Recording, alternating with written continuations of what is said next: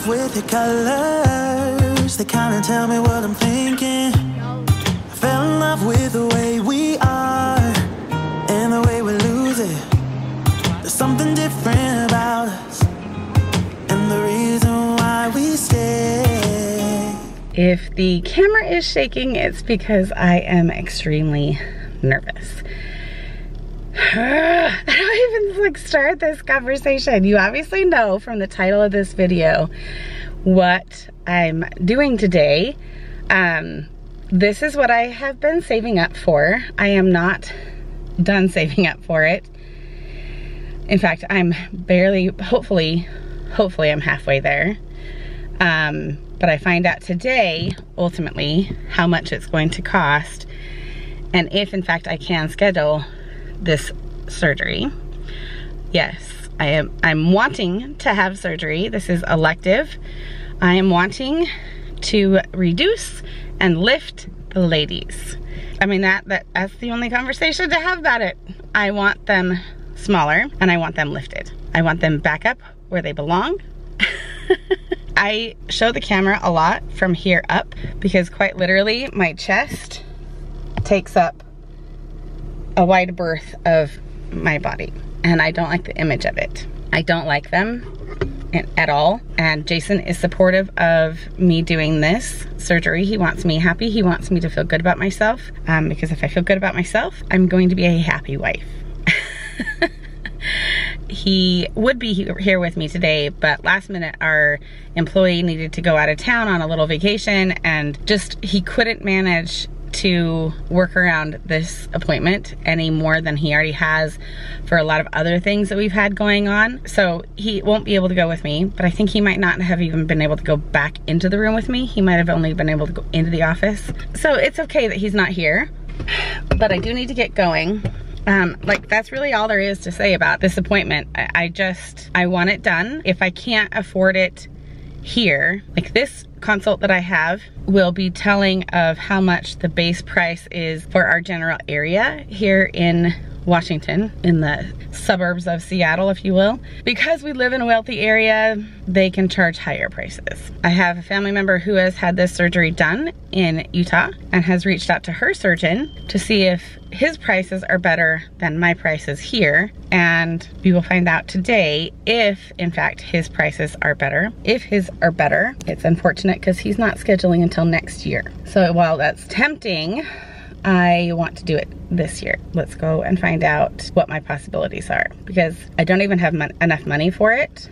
And I can't take from our regular income to make this happen for a lot of different reasons. One, because I've always said it in my mind, if I want something that's a big purchase, I need to save up for it. It's just the independent upbringing that I don't know why. Maybe it's just me and wanting to, I used to earn the paycheck. I used to support our family with a full-time job and full-time benefits. I do feel mildly guilty when I don't bring home a paycheck. And I know that Jason doesn't ever put that pressure on me, but when it's something big like this, I feel like I need to earn it myself. I am using my YouTube money to go into savings to pay for this. So let's go.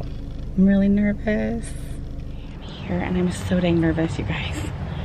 I haven't been this nervous for a doctor appointment or for anything in a long time. Let's go see what this is about. I'm so nervous. So I've watched a little educational video and now I'm waiting for a consult room and start the actual consult, and I'm so nervous. I think I'm more nervous about finding out the cost. I think that's what I'm most nervous about because my chest has been touched and examined so many times. I'm not worried about that this side of it. A little bit, but not like that much. I'm just really nervous that I'm not actually going to be able to afford it right now.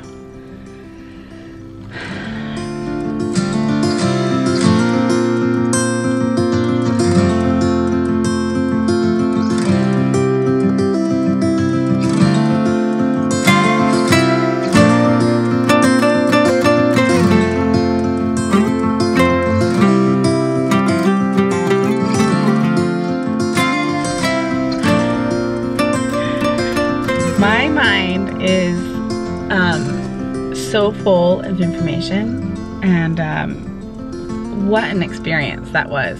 First of all, the doctor that I picked, I don't know anything about him. I just kind of picked based on reviews and the side company that he works through that I trust. I could not have picked a better doctor.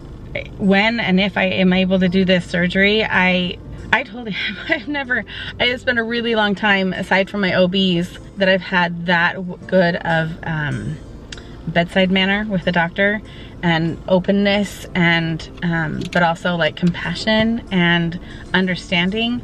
I technically, let me just dive in a little bit. I'm still starving. It's almost noon. I haven't eaten yet. Okay, let me give you a little basic rundown of the appointment, because obviously, like, I can't bring the camera with me, and I actually let him know that I am a YouTuber and I am documenting my journey. Him and the assistant literally started crying because they were so blown away by my willingness to put myself out there and be vulnerable like this, and to help other women that might want to do this. I also have to go get a mammogram, and he thought it was great that I filmed that too. Obviously not the entire procedure, but in general, watched the cute little video. And then I met with him, and we had an amazing consult to begin with, fully clothed. We just talked about what I want, what I'm interested in, what he's capable of doing, and what types of surgeries there are. We talked a lot about like the expectations of what would happen from a reduction versus a lift, or a combination of such.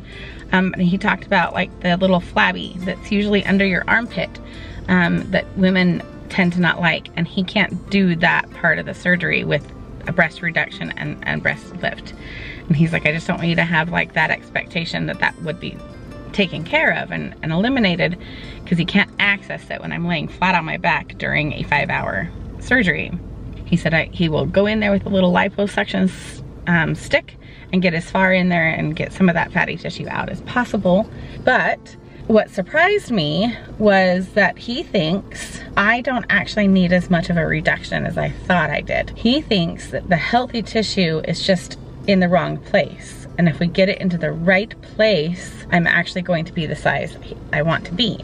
We also talked about weight loss a lot. I told him about my journey, and I'm coming up on 50 pounds lost over the span of roughly 2 years, because that was the heaviest I've ever been, was 2 years ago. Obviously my journey is a lot smaller time frame than that, because I have been more active this past year, the past 12 months. We talked a lot about that, and a lot about like making sure, he said, you're at a BMI where I'm comfortable doing outpatient surgery and the logistics of the medical side of being able to handle a surgery according to BMI. And we talked about other doctors who won't even like give me time of day on the phone if my BMI is over a certain number. He apologized for that, because he said part of what he does is he does talks and conferences over at University of Washington and a lot of the other medical communities in the area, that it's not always about the number on the chart. It's not always about their weight. It's not always about... He said, meet your patients. Take the time, do the free consult, find out who they are, find out what they're doing, find out what they're capable of. And he said today that he got so many more answers than the answers on my chart about what I'm capable of, in terms of, he said some patients, some doctors would say, nope, she's at a weight and a BMI that we're not gonna do this surgery. And he says, but the fact that I found out that you've lost almost 50 pounds, that you walk sometimes up to 13 miles at a time. He says, all of these things are telling me you're capable of having this surgery. That the numbers on the chart aren't telling me what I need to know. You're telling me what I need to know. Hang on, let me change the battery. So we talked about all of that, and he said, it's up to you if you want to get to a certain weight or a certain time frame, if you want to set yourself goals. Let's come back here and do a consult in 3 months and see where you're at. See if you hit your goals, see if you're comfortable with that. If you're ready to go now and you're not worried about, he said, to be fair, if I were to lose another, I don't know, like 30 to 50 pounds, he said that will impact this surgery. He said it could make him kind of shift down again. He said, you know, they may not, depending on how you lose that weight. But he said it is something to consider, so maybe getting to a better weight before surgery would be beneficial, but he said it's not necessary as well. He was curious about like the other medications that I'm on for my weight loss, and he's looked into them a lot, because he also does like tummy tucks and other surgeries and whatnot for weight loss, removal of skin, all that kind of stuff. Was interested in my appointment coming up next week with my endocrinologist and what her thoughts are on the new drugs being deemed as, the new injections, or the old injections being deemed as not just for diabetes, but also for weight loss, and what those possibilities are, or what her thought process is, my doctor, is, am I plateaued at the current levels of medication that I'm on, or do we think we can adjust them and have more weight loss? So he's almost like, don't make this decision now to have the surgery. Go to that appointment at least and like have that conversation with your doctor, and then kind of see what you think. In terms of the actual surgery, the type of surgery, to be candid without photos, you can look this stuff up online, which I already had done.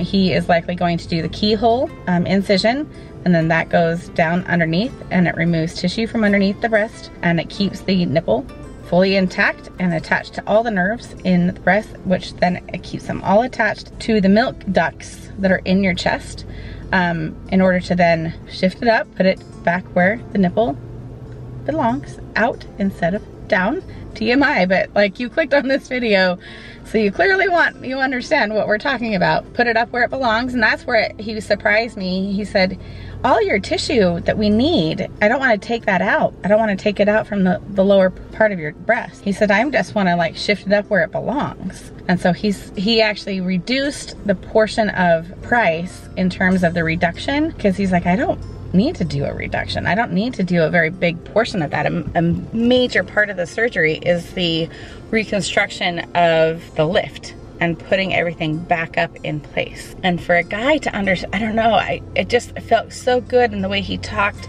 the way he described women's tissues and where the body actually belongs, like where the nipple belongs, where the breast tissue belongs, what happens to the milk ducts after you've been breastfeeding 4 babies. Like, it was just all reassuring that he's really gonna do a good job. The surgery will likely take, he is estimating it at 5 to 6 hours, probably about, he said 2.5 for one side and about 3 or so for the other side. I am disproportionate one to the next. They were my feet. I would not deem my breasts any different. What else did he say? So he gave me a discount on the reduction, because I don't need to do a full reduction. He gave a discount on, what else did he give me? A discount on the REFFERAL. That normally is $500. He is going to include that because he liked my story. And he liked the fact that I am sharing it with you guys. He liked that I'm being open and vulnerable about it. And he likes that I have been on this journey to lose weight and to feel better about myself. He loved that it's not anything to do with my husband or my husband's image of me, that it's all truly for me. And we talked about how frustrating it is that insurance refuses to see this side of the medical need for women to have this surgery done. It's not just cosmetic. It is not just to put our nipples up where they belong so that they look good in a bikini. There's so much more involved in that, and that's why I'm sharing it with you guys. And that's why he was willing to give me some of these discounts, because he loved that I'm putting myself out there and willing to help others, help you guys with this thought process. Even if you don't end up getting it, being comfortable with yourself, being honest with yourself. And anyway, it is overall, the cost is more than I thought it was going to be. It's about $3,000 more than I thought it would be. With his discount, it would have been another $2,500. Nope, another $3,000. So he actually gave me a $3,000 discount. which is incredible. So it's more money than I thought it was going to be. So it's a conversation I need to go home and have with Jason. The options of, they do not do cash anymore, but that's fine. I only use my cash budget to make sure I keep the money and don't spend it. I would just deposit that money and put all the bill onto a credit card and pay the bill off with the said cash that I deposited. And she was like, and girl, you want to put this on your card so that you earn the points? And I was like, oh honey, you don't know what we do with points. We go to Hawaii with them. So if you think I'm not gonna put this surgery on a credit card to earn points to go to Hawaii after I have a reduction and wear a swimsuit that fits me way better than it ever has before, you got a thing coming. And she was like, I love clients like you that understand the system like that. She's like, yes, go to Hawaii with new boobs. She's like, work the system, put it on the card.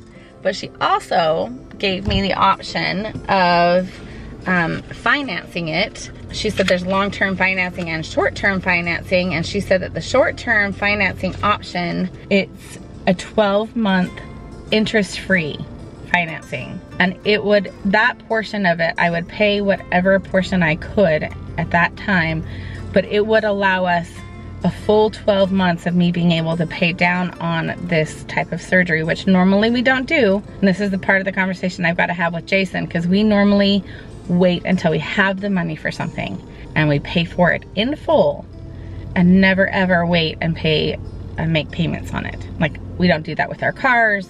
We even hate that we have a mortgage. Mortgage is a different block of finances. But so this is a new conversation to have. In order to be able to have the surgery sooner, I would possibly do a portion of financing like that, just because it would be free and I would be able to pay it down over a span of a year at any rate.